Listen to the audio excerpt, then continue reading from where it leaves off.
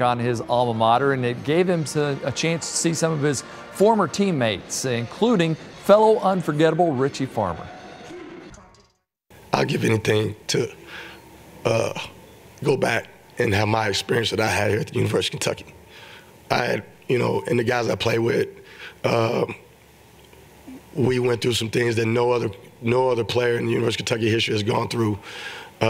And it was tough, but it was rewarding. Oh, there's a ton of memories. Sean and I were very close, and we actually even roomed together for a few years after we graduated. So there's a lot of memories, but Sean's more like family than he is an old teammate. So, it's like having family come back.